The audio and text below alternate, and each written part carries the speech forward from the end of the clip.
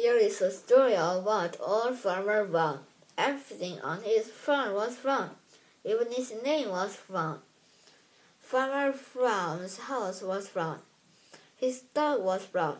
His cat was brown. His goat was brown. His chickens were brown. His cow was mostly brown. Every morning, Farmer Brown sat down on his milking stool and said, "Brown cow, please give lots of milk." Every day, Brown cow gave lots of nice creamy milk. Then one day, Farmer Brown felt lazy. He told his daughter to go milk the cow. His daughter went to the barn and sat down on the milking stool.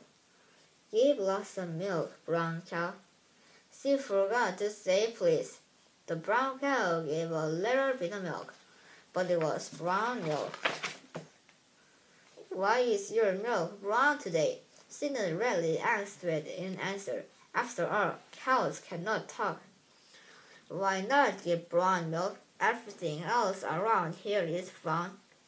The farmer's daughter screamed and frightened and ran to the house. "Father, the cow talked, and our milk is brown."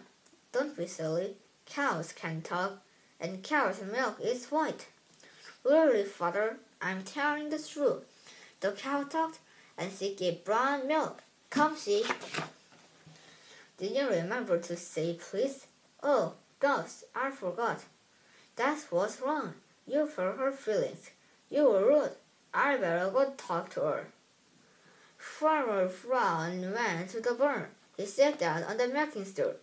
"Brown cow, please give lots of milk."